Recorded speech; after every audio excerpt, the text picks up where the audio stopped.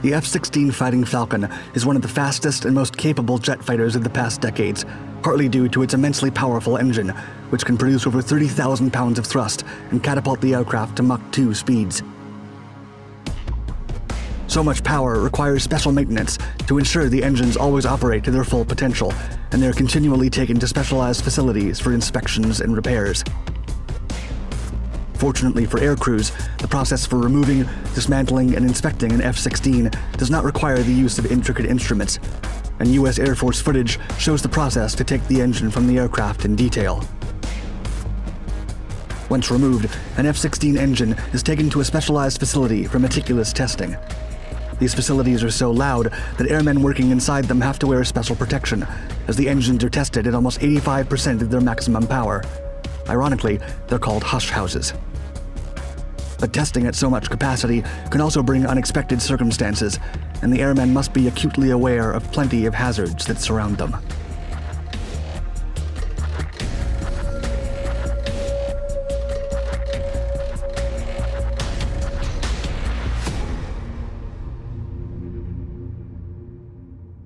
The F-16 Fighting Falcon.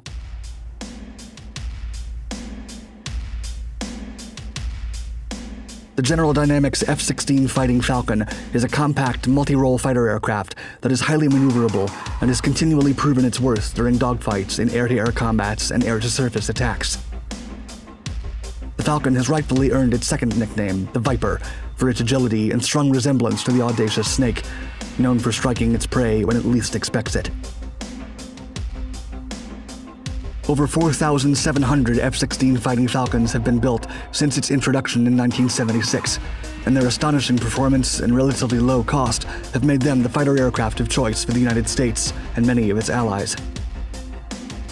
Some of the aircraft's main features include its frameless bubble canopy, side-mounted control stick, relaxed static stability or fly-by-wire flight control system, and sophisticated ejection system. Most impressively, it is renowned for its devastating M61 Vulcan cannon and its capability to mount additional weapons in 11 different locations. 2 engines.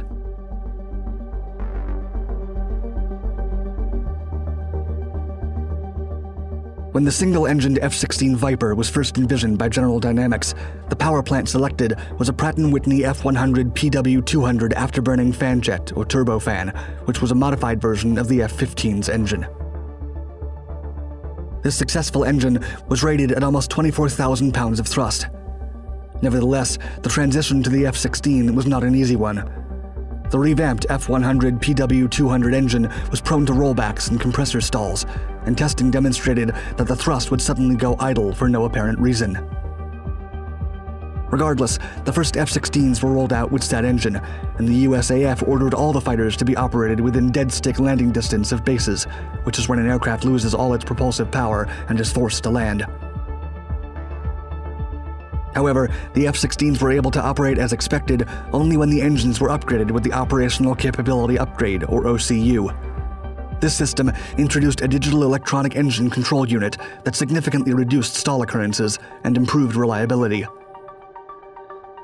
The upgraded F100 PW220E engine was introduced in 1997 after the USAF's alternate fighter engine program, which marked General Electric's entry as an engine provider for the F-16. In addition, the company also introduced the F110 GE100 turbofan. The engine was initially limited to 25,735 pounds of thrust. Still, the use of the Modular Common Inlet Duct, or MCID, allowed it to achieve over 29,000. A numerical system was established to mark the difference between F-16s equipped with different engines. For example, all the blocks ending in 0, such as Block 30, were powered by a General Electric engine. In contrast, the blocks ending in 2, like Block 32, were fitted with Pratt & Whitney engines. If the F-16 engines were not already powerful enough, the IPE, or Increased Performance Engine Program, made both engines more effective and faster. The F100 PW229 engine's performance on the Block 52 eventually increased to an impressive 29,160 pounds of thrust, while the Block 50 used an F110 GE129 engine and reached 28,590 pounds. What's more, the latest engine iterations currently used by the US and other allies can reach a maximum thrust of over 32,500 pounds, and such powerful engines need to receive regular maintenance to prevent even the slightest malfunctions, as they can prove fatal during a flight.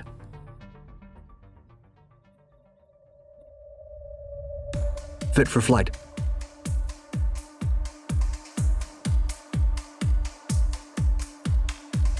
The General Electric F-110 engine currently powers almost 85% of the F-16s employed by the US Air Force. However, an F-16 must undergo a thorough inspection every 300 flights. Air Force footage shows how pilots remove the powerful engine from the aircraft without any issues or the assistance of ladders or stands. 80% of the access panels are within reach of the airmen, who can be seen pulling out the engine without complicated maneuvers. A phase inspection can last up to 15 working days and goes through almost 120 separate work cards to check that everything is ready to go. Usually, 10-person crews work on 2 shifts for a week during an active inspection. In addition, there are over 340 individual inspection steps carried out by the maintenance teams. The footage shows how the crews inspect and depanel the jet for specific checkups.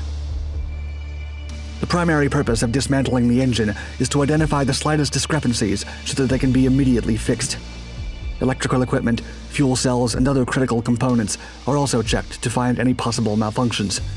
Then, if the required parts are not available, they are ordered from different suppliers. In an interview with Sergeant Adrienne Wilson in October of 2009, Senior Master Sergeant Stephen J. Eade, the 113th MXS Propulsion Element Supervisor, said, quote, "During engine tests, we monitor parameters such as fan and core speed, engine vibration for the fan, compressor and turbine rotors, torque motors on various operating components installed on the engine, oil pressure, and oil temperature, just to name a few." Finally, the specialized crews look at engine parameters that Air Force pilots will never see, but that are part of the overall process to comply with the requirements of a safe flight.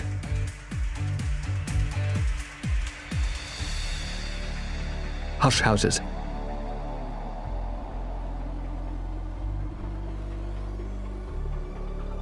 One of the most prominent locations where F-16 engines are inspected and tested is Joint Base Andrews, where the District of Columbia Air National Guard 113th Maintenance Squadron has a facility dubbed the Hush House. This name is used to describe the engine test cell facility, which is anything but silent. Although the soundproof structures ensure that the decibels from roaring engines are hardly noticeable from the outside, the sound is at another level on the inside of the facility, for engines often run at full volume afterburner during testing. Sergeant Nina Brown from the 56th Fighter Wing Public Affairs said, quote, "It's called a hush house because it's a noise suppression system. It gives us the capabilities to test engines 24 hours a day without disturbing the local community." Hush houses are the last stop before an engine goes back into an F-16. Once the engines are inspected and fixed, they're taken to a trim pad, where the crews perform high-powered aircraft runs above 85% of the engine's rated capacity. A trim pad is a concrete pad with a specialized hold backplate installed in the foundation, and the footage shows how an F-16 engine is slowly turned on before the testing. Footage taken at the Atlantic City Air National Guard Base in Egg Harbor Township, New Jersey, in January 2017 gives a glimpse of the facility and how an F-16 engine is tested. Producing over 30,000 pounds of static thrust during afterburner operations is extremely loud, and the crews must use specialized ear gear to prevent injuries.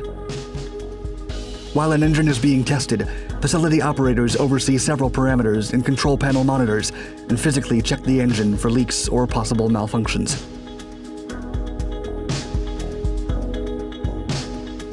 Precautions.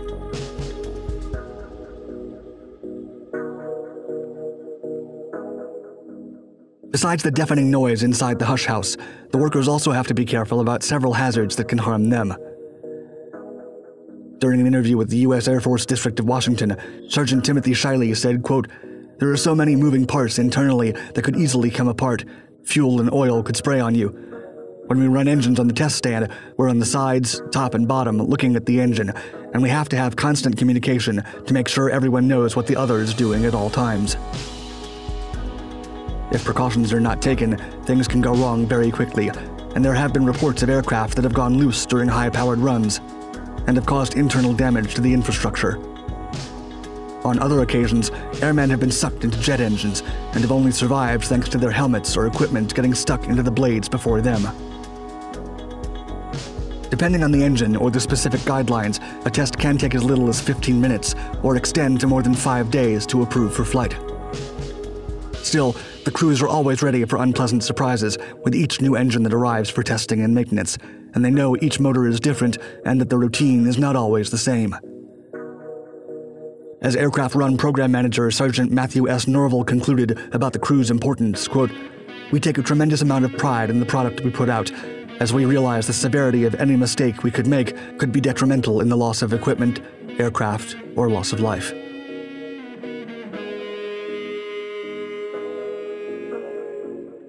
Thank you for watching our video. Please like and subscribe to our Dark Documentaries channels to find more exciting historical content. And let us know in the comments below what you think of the F-16 Fighting Falcon and its powerful engines. Stay tuned for more.